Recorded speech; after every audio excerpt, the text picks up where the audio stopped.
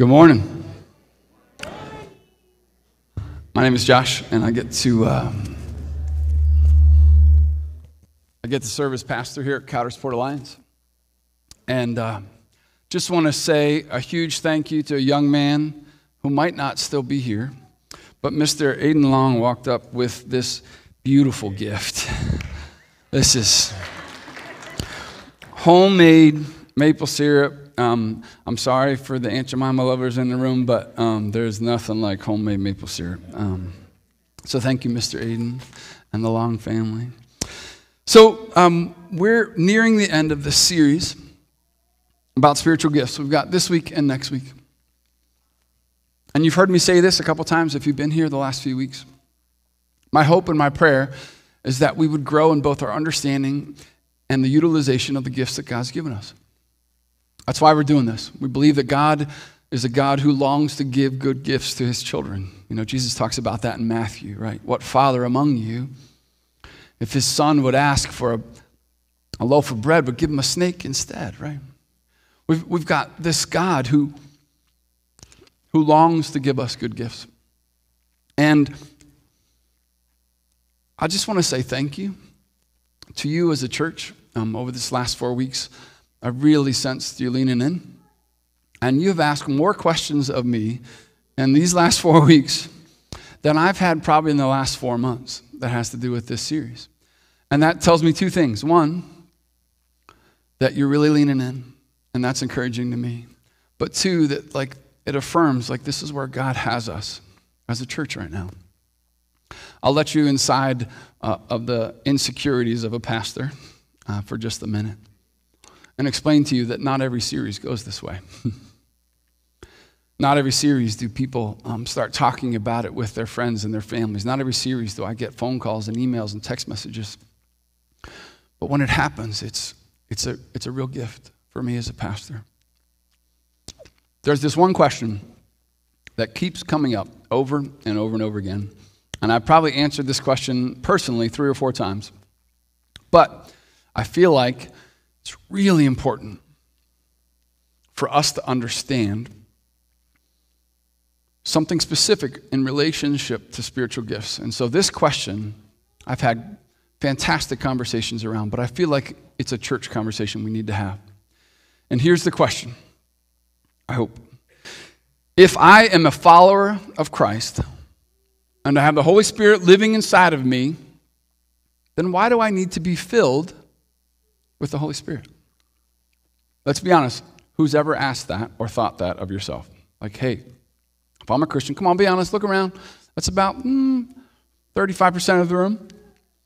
The question is, if I'm a follower of Jesus, if Christ is not just someone I believe in, but that someone I trust for my forgiveness of sins and for my hope of heaven, and if the Holy Spirit is living inside of me, then what is this filling of the Spirit all about?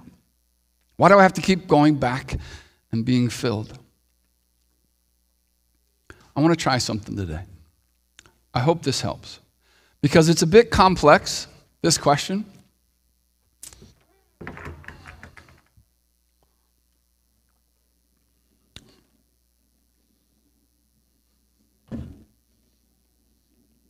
All right. Sorry if you're thirsty. You can go get a drink. Just don't drink this. Can we all agree that this is a water jar? We're good with that? Everybody agree that typically you put water or other kinds of liquids inside that are meant for refreshing, right? Can we all agree that right now this water jar is empty? Completely empty, but it's still a water jar, right? But it's not a water jar until what happens? So you put water in it. Okay, so I'm gonna use this as an illustration for a moment. Would you imagine that this water jar represents the fullness of you as a person, body, soul, and spirit, right? We know from Scripture that there's 3 parts of us: our physical bodies, our souls, which are eternal, and our spirit or mind, right? Our personalities, right? So can we, for just a minute, imagine that this is you, okay? And we're all given this body, soul, and mind by God when we're brought into this world. And all of us have this choice to make, right? We have a choice, and you know where I'm going. What do we fill our lives with? What do we fill our time with? What do we fill our thoughts with? You see, that's the choice. The choice that all of us are given as humans, that's what makes us different than the rest of the animal kingdom. You ever thought about that? The rest of the animal kingdom doesn't get to think about tomorrow, right? They don't get to imagine a different future, right? The rest of the animal kingdom, they spend their entire lives fight, flight, or freeze, right? They're just trying to stay alive. But us, we're given this gift of life, and each of us, I'll just argue that we're a lot like this water jar. And God gives this thing to us called free will. Free will is where we get to make a choice for ourselves, how we're going to spend our time, where we're going to put our energies, what's going to matter to us, what's going to be of value to us. And each of those values, right, each of those things that we care about, they become things that we put into our lives. And so as we're talking about being a follower of Christ, and at some point, when you decide to follow Jesus, you make the decision, you know what? I'm going to receive the Holy Spirit into my life. Right? I've chosen to receive the Holy Spirit. In Ephesians 1, we're going to get there in just a minute, but it talks about this idea that when we put our faith and hope and trust in Jesus, we're given the Holy Spirit as a seal over our hearts. Okay, so now can we all agree that this has become a water jar? Before it was a jar. Now it's a water jar. But is this water jar full? Is it full of water or just have water in it? Just has water in it. There is air in there too. Thank you, science lady. Along the way, we have these choices to make. We have these choices to make about what we fill our lives with. And somewhere along the line, if you have a personal relationship with Jesus Christ, you chose to invite the Holy Spirit into your life. The Holy Spirit comes and lives inside of us, Ephesians 1, as a seal over our hearts. But guess what? There's still room for all kinds of other stuff. You see that? There's still room in our lives for all kinds of other things that we can decide to fill it with. So I'll argue that when the Holy Spirit comes to live inside of our water jars, that Ephesians 1:13, it becomes a seal. We become a water jar. We become a follower of Jesus Christ. But then we're given still the free will. After making the decision to follow Jesus, we're still given the free will to decide what else we fill the rest of our lives with. What we value, what matters to us. So what happens when I add more water, right? If the water represents the Holy Spirit, right? If I add some more water, can I ask the question, are we now full of the Holy Spirit? Are we now full of water? Okay. I hope this works because I didn't measure. If it doesn't, I'm going to be running down the hall and I'll be right back.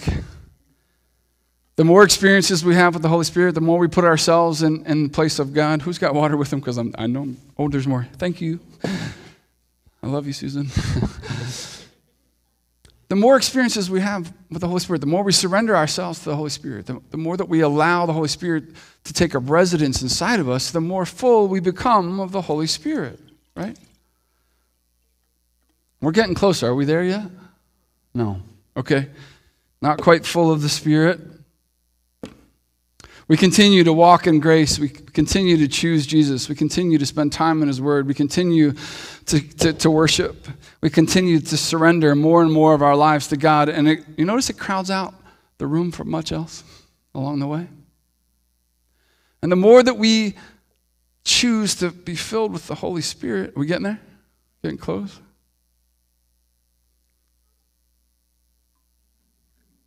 Okay, nope. Can we argue it's full now? What happens if I do this? Oh, it's the full to overflowing.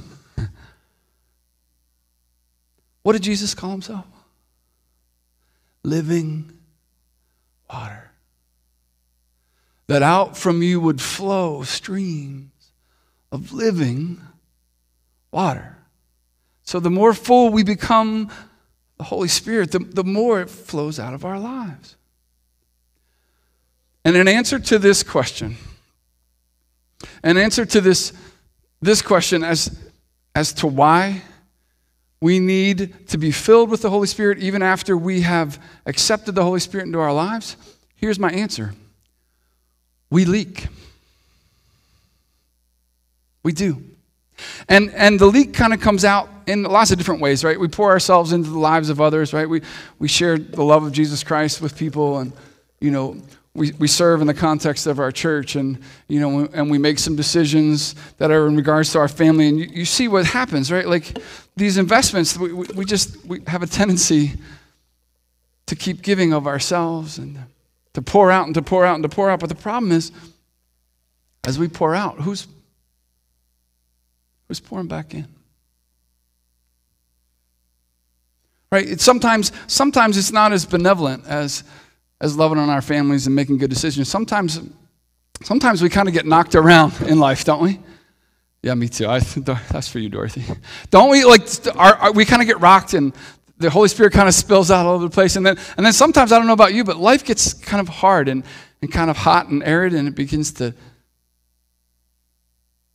evaporate. You see, the problem is, in this journey, as we're trying so hard to follow Jesus, as we're trying so hard to live by the Holy Spirit, as we're trying so hard to use our spiritual gifts, what happens is we begin to leak. And I'll say it this way. There is a significant difference between the indwelling and the filling of the Spirit, okay? The indwelling of the Spirit, I'll say it this way. All followers of Christ are indwelt with the Holy Spirit, right? That's the bare minimum. That when we put our faith and hope and trust in Jesus Christ, it was just above the waterline, right? And according to what I see in Scripture, Luke chapter 12, verse 10, Jesus says the only unforgivable sin is the blasphemy of the Holy Spirit. That means to deny that Jesus is God as the Holy Spirit leads you. And so no matter how long we've been followers of Christ, the Holy Spirit is there with us. That all followers of Christ are indwelt by the Holy Spirit. Ephesians 1:13. And you also were included in Christ when you heard the message of truth, the gospel of your salvation. When you believed, you were marked in him with a seal, the promised Holy Spirit. And therefore, by being marked, sealed by the promised Holy Spirit, he is our deposit, guaranteeing our inheritance until the redemption of those who are God's possession to the praise of his glory. So this is the indwelling of the Holy Spirit. This is the moment where we go from being a jar to being a water jar. We go from being a person to be a follower of Christ. And we know that the Holy Spirit seals our heart. But that does not, sometimes, okay, just to be honest with you, you can see it in Scripture and you can see it in people's lives. Sometimes at the moment when they make a decision to follow Jesus, it just gets poured out to overflowing in their lives. You ever seen that? Where they don't just get the minimum, they get this massive overflowing of the Holy Spirit. You can see it in Acts, a couple different places. You can see it in Ephesians, right? But all followers of Christ have the Holy Spirit as a seal, as a minimum inside of us. But then just a couple chapters later in Ephesians, Paul tells us to do this thing that is kind of confusing. Ephesians chapter 5, he kind of helps us understand that Ephesians 1, all followers of Christ are indwelt with the Holy Spirit. But then he says all followers of Christ must choose to be filled with the Holy Spirit. Doesn't that seem a little bit duplistic? It's in Ephesians 5:18. Do not get drunk on wine, which leads to debauchery. Instead, be filled with the Spirit, speaking to one another with psalms, hymns, and songs from the Spirit. Sing and make music from your heart to the Lord. Okay, so here's the truth. If Paul is saying that we can be filled with the Spirit, guess what? We can empty ourselves of the Spirit. Blasphemy of the Holy Spirit, to decide I'm not going to follow Jesus anymore. To let go of the empowerment of the Holy Spirit in our lives. So here's my answer. In regards to the question, if I am a follower of Jesus Christ and have the Holy Spirit living inside of me, then why do I need to be filled with the Holy Spirit? Because we leak. We have a tendency to take up worries and doubts and fears. We have a tendency to find ourselves in unrepentant sin. We do things that break God's heart and hurt people around us. And in doing all of that, we leak. We leak the Holy Spirit. Not to the point where it's an empty water jar again, unless you decide to. Luke chapter 12, verse 10, the blasphemy of the Holy Spirit. But to the point where we're filling our lives with all these other things that God never intended for us.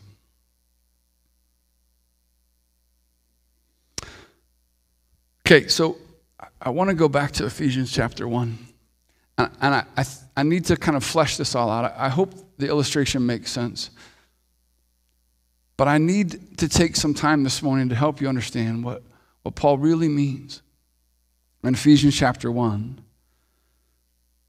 when he's talking about the seal of the Holy Spirit, the promise of the Holy Spirit, okay? And I just want to give you a few examples because I'll say this again. There's a huge difference between the indwelling and the filling of the Spirit. Sometimes they happen simultaneously and sometimes they are sequential. Sometimes they happen later in coming to Christ. But there is a difference. All followers of Christ are indwelt by the Holy Spirit. Paul says it again in 1 Corinthians 3. Don't you know that you yourselves are God's temple and that God's Spirit dwells in your midst? Like this is the core of what it means to follow Jesus, friends. That the Holy Spirit lives in us, that we become the residence of God when we choose to follow Jesus. It's said again in 2 Timothy 1, what you heard from me, keep as the pattern of sound teaching with faith and love in Jesus Christ. Guard the good deposit that was entrusted to you. Guard it with the help of the Holy Spirit who lives in us. Why do we have to guard the deposit of the Holy Spirit if we don't leak? If we don't have this tendency to fill our lives with other things, to drift away from what we know to be true. One more verse to reinforce that all of us, we have the indwelling of the Holy Spirit if we choose to follow Jesus. Romans chapter 8, verse 11. And if the Spirit of him who raised Jesus from the dead is living in you, he who raised Christ from the dead will also give life to your mortal bodies because of his Spirit who lives in you. Right? That's why Paul can say, it is not I who lives, but Christ who lives in me. That the more I die, the more that he lives, right? That whole beautiful, complex, wonderful journey of discipleship. For me to live is Christ and to die is gain, says Paul, right? What he's saying is that when Christ comes to take up residence, when the Holy Spirit comes to take up residence inside of our souls, we begin this journey of dying to ourselves and our ways and our desires and surrendering that to the filling of the Holy Spirit. That's the core of what it means to follow Jesus. But then there's the same question that we had before. So if we have the Holy Spirit living in us, then why must we go back for a filling? Why must we be refilled? In Ephesians 1, Ephesians chapter 5, I want to unpack this statement, right? Do not get drunk on wine, which leads to debauchery. Instead, be filled with the Spirit. Okay. It's reinforced again in Acts chapter 6. Brothers and sisters, choose 7 men from among you who are known to be full of the Spirit. Again, if someone can be full of the Spirit, then they can be not so full of the Spirit. And wisdom. And we will turn this responsibility over them. Acts chapter 19, Paul said, John's baptism was a baptism of repentance. He told the people to believe in the one coming after him, that is in Jesus. And on hearing this, they were baptized in the name of the Lord Jesus. Okay, so they believed in Jesus. They got baptized with water. And then verse 6, but when Paul placed his hands on them, the Holy Spirit came on them, and they spoke in tongues and prophesied. This is a subsequent filling of the Holy Spirit.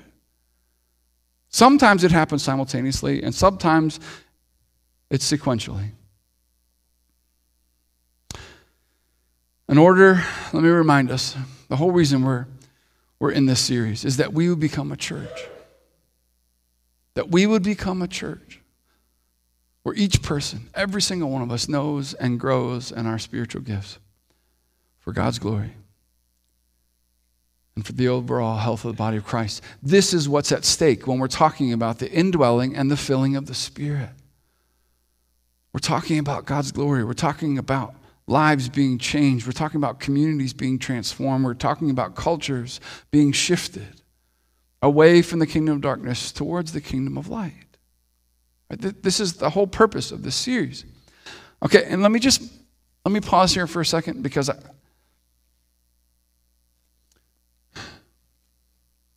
me just pause here for a second.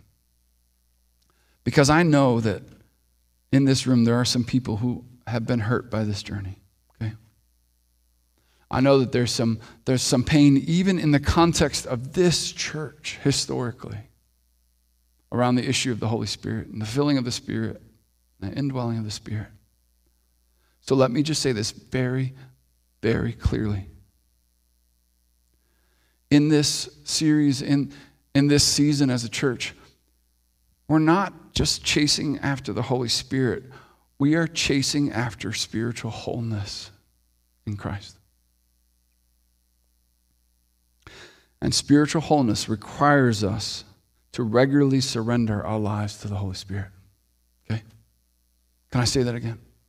We're not just chasing after the Holy Spirit, not just the feelings, not just the experiences, and they are amazing. And they are gifts from God. But the goal in this series is not just to chase the Holy Spirit. It is to chase spiritual wholeness by surrendering our lives to the work of the Holy Spirit to be filled with Him. Okay? Tozer says it this way: for the Holy Spirit to work in my life, I need to surrender all my authority and all my power back to Him. Okay? So, if the Holy Spirit's going to work in my life, I have to give up all the other things that fill my life. And then for the Holy Spirit to work in our church life today, we need to surrender absolutely to the Holy Spirit. That this is what's at stake. Spiritual wholeness requires us to surrender all those things that are not of Jesus. But I'll be honest with you, this isn't like a simple, or what I even call a tidy process. It's messy. But can I ask you, if following the Holy Spirit or surrendering to the Holy Spirit wasn't messy, wouldn't we just be trying to control the Holy Spirit? Wouldn't we just be trying to manipulate God? If there wasn't like a messiness and if there wasn't a mystery to the filling of the Holy Spirit, if there wasn't a divine mystery to what it means to surrender ourselves fully to the work of the Holy Spirit, if that wasn't there, wouldn't we just be trying to control the Holy Spirit? Wouldn't we just be trying to manipulate God? And that's the danger in all of us, right? We talked about it last week, the shadow side. That there are really two questions at place, right? What is our motivation and what is our source of strength? And this is what can prevent us from getting into those places where we try to manipulate or control the Holy Spirit, or manipulate or control God or the gifts of the Spirit, right? It all comes back to the real why, the depths of our soul. Why do we want that spiritual gift? Why do we want to use our spiritual gift? And are we doing it on our own power, our own strength, or the strength and power that God alone provides? All right, so I'm going to just stop and ask, how'd your homework go last week? How'd that process go? Where I invited you to go back through 18 of the primary spiritual gifts and watch for the abuses and misuses and neglect of those, because really, that's one of the dangers. Right? Primary dangers is a lack of information with regards to the indwelling and the filling of the Holy Spirit, and the other danger is that we would abuse, misuse, and neglect the spiritual gifts. All right, we're going back to Ephesians chapter 5, starting at verse 18, and I got to unpack this one phrase. Instead, be filled with the Holy Spirit. Okay, be filled is actually one word in Greek, just so you know. And Greek is the original language that the New Testament was written in. If you're not familiar with the Bible, that's why I'm talking about Greek. It was the original language. And that word, be filled, right here, That's two words in English. One word is peruste. Peruste means, in the Greek, it's a verb. It means to fill entirely, to cram in. I like that one. When was the last time you felt like you were crammed in by the Holy Spirit? To fully level up, right? To level up to the 100th power. This is how the word peruste was used often in Greek. But there's something that you need to know about Greek, and I think I've shared this before, but I'll say it again. In the Greek, there's a voice, there's a person, there's a tense, and a tone, right? There's 4 different components to every Greek verb. And if we don't understand what Paul is saying when he says, be filled with the Holy Spirit, we miss this incredible opportunity to walk in the goodness of God. And so this word peruste, to fill entirely, to cram in, to level up, to be full, actually, it has what they call the imperative voice, right? So the imperative voice in Greek is this is a command. So first thing I need you to know is that to be filled is not an option.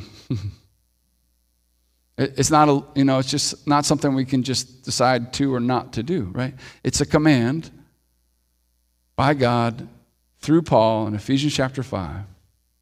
It's an imperative. This is an absolute must. You must be filled with the Holy Spirit. That's the imperative voice. Then we need to know that it's in the second person. Paul's not saying, I am being filled with the Holy Spirit. He's saying, you are to be. He's not saying, I am supposed to do this. He's not letting all of us off the hook by using first person. He's using second person. He's saying, second person, you are commanded to be filled with the Holy Spirit. Then you need to know that it's the present tense, okay? So why would it matter that peruste is in the present tense? Because where is the present? Now. And now again. And now again. Right? According to the Greek, peruste is a command to all of us that now, today, every day, right? And ongoing. It's not a past tense, it's not a future tense. Paul doesn't say you should have been filled. He doesn't say you will be filled. He's saying you are to be filled by the Holy Spirit. And finally, it's a passive tone. Notice what Paul is saying. I command you to be filled today, but yet it's being done to you. There's this passive tone to it. It's not like you can fill yourself with the Holy Spirit. See, that's where the danger of abusing and misusing and neglecting the Holy Spirit, right? Like, that's where that comes in, is that Paul's not saying that we have to do the filling, but we do have to put ourselves in the place where we can be filled. I like how the International Standard Version puts it. So this is so important. It's a command that we today would be filled, that filling is being done to you. The ISV says it this way: stop getting drunk with wine, which leads to wild living, but keep on being filled with the Holy Spirit. Keep on being filled. That this is like today and tomorrow and the next day and the day after that and the day after that and the day after that and the day after that. That we would continue to come back to be filled with the Holy Spirit because we leak. Because we fill our lives with things that are not of God. In the Alliance, I'm going to give you a definition for this, a phrase that we use often. And it's called expectation without agenda. The Alliance is the denomination that we're part of, Christian Missionary Alliance. And this whole process of keep on being filled with the Holy Spirit is that every day we would expect the Holy Spirit to fill us, but not demand how he does that. Daily surrendering to the person and work of the Spirit, right? It opens us up to the Holy Spirit moving in our lives. And we expect him to move. We expect him to fill. We expect him to use us. But we don't do it for our own agenda, for our own good, or so that the world might see us, or so that we might have some experience with the Holy Spirit, but so that God would receive the glory. Expectation without agenda is what I believe it means the difference between the indwelling and the filling of the Holy Spirit. That we come daily before God and we say, Holy Spirit, where would you have me to go today? Holy Spirit, how would you fill me today? Holy Spirit, how would you have me to pour out into the lives of others? What does it look like for me to be filled with you today to the point of overflowing, and that we begin to spill out over into the lives of others? It's not just about choosing to follow Jesus one time. It's not just about choosing to follow Jesus one time, not just about choosing to invite the Holy Spirit into our lives one time. It's about daily coming with open hands and surrendering, that we would be filled. Expectation without agenda, for God's glory, for the good of the church, so that his kingdom might come, so that his will might be done.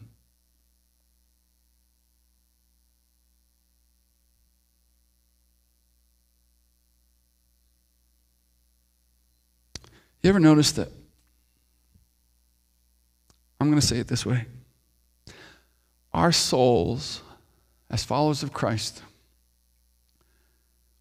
we crave a connection with the Holy Spirit on a daily basis.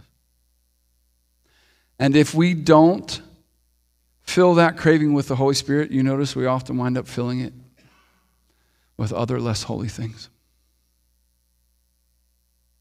I mean, I think that's why Paul is so clear in Ephesians chapter 5, verse 18, where he starts talking about, like, do not get drunk with wine, but instead be filled with the Holy Spirit, right? Like, we have this craving inside of us to be with our Father, to be filled with the Holy Spirit. And when we're not filled with the Holy Spirit, we wind up longing for other things, less holy things, and we begin to fill our lives with those. And then we wonder why we're miserable. We wonder why God feels so far away. In order to be empowered by the Holy Spirit for the use of our spiritual gifts, we must regularly surrender our lives to the filling of the Spirit. We also must know the temptations we have to fill our lives with other things. Do you know yours? Do you know the temptations that you have to fill your life with other things and those longings, those soul cravings that you have? When they're not filled with the Holy Spirit, they will be filled with something. But in order for us to be empowered by the Holy Spirit to use the spiritual gifts for God's glory and for the good of the kingdom of God, we must regularly surrender our lives today. Keep on surrendering today to the filling of the Holy Spirit. I'm going to close with this question, and I don't have an answer yet. This is part of the messiness of the filling of the Holy Spirit, but I'll ask you, what would it look like for you to surrender yourself to the Holy Spirit today?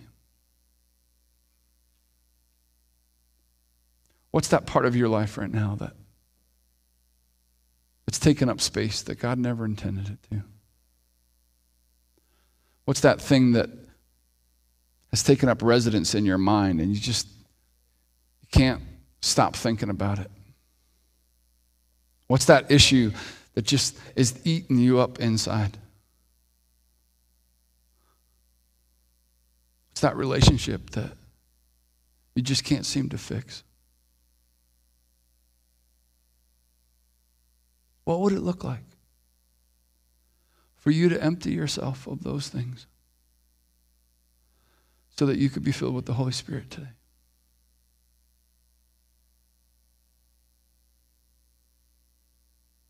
I don't know your answer, but I believe the Holy Spirit does. So can we just end our time together this morning, a moment of silence?